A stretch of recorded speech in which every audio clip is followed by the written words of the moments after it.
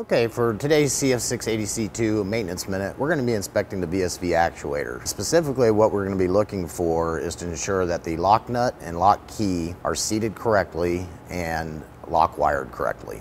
As you can see right now that the lock nut is not seated, it is actually backed off the piston body a little bit, and there is an absence of lock wire. So what we need to do when we see this condition is go ahead and tighten and seat the lock nut, make sure the key is positioned correctly, and then we're going to go ahead and lock wire it. Please refer to the AMM for specific torques on the lock nut when you're doing this procedure.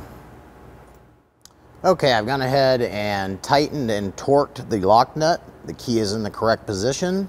So what I'm going to do now is go ahead and lock wire the lock nut to the lock key. Okay, now you can see that the lock wire has been installed on the lock nut and lock key. That's just going to provide an anti-rotation feature to make sure that the lock nut does not make its way up towards the rod end of the piston. Very important that when you're inspecting the VSV actuators that you're checking for this condition, because it can definitely affect performance on the engine.